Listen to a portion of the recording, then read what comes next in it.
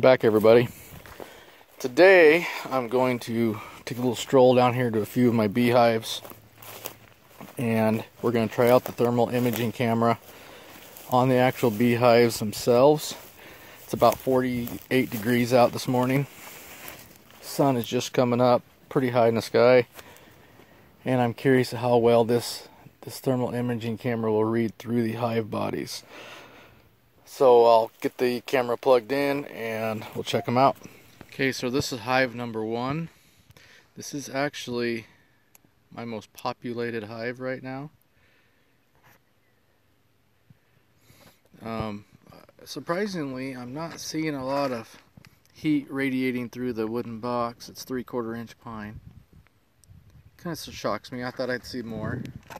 It's still cool enough where the bees are not active this morning.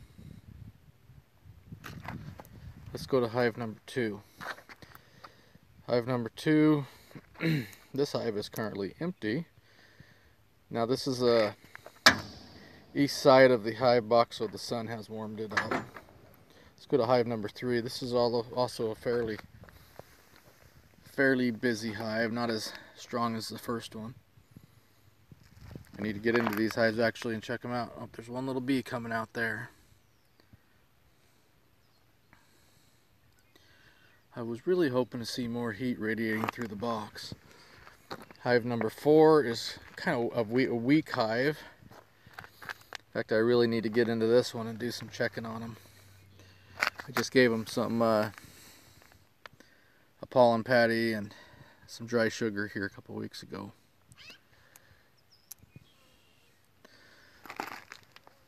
Okay, hive number 5 is my newest hive. And they're showing a little activity this morning. Thought there's a bee hooked upside down. Let me get right in on them here. He's putting off a lot of heat for a little guy. There's a couple down here on the concrete.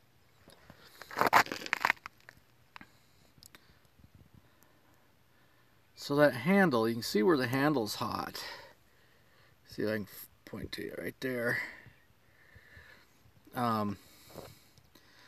That's thinner there, so that could be the heat radiating through. Anyway, this was just a test run. I wanted to see how well it would work through the wooden hives. Now during the middle of winter, when it's really cold out, this might pick up better. For those of you who are curious how well this worked, there you have it, everybody. There's my quick test on how well that little Flir 1 working with my Android works on checking the beehives in the summer months or spring months. Not so effective. On a really cold day, the heat may radiate better, so it may work better then. Let me show you the view here behind me that I'm looking at.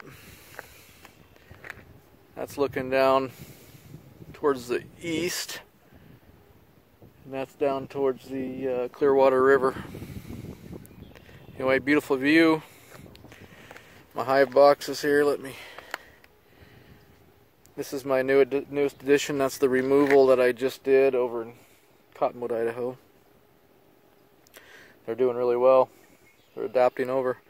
Anyway, quick video. Thanks, guys.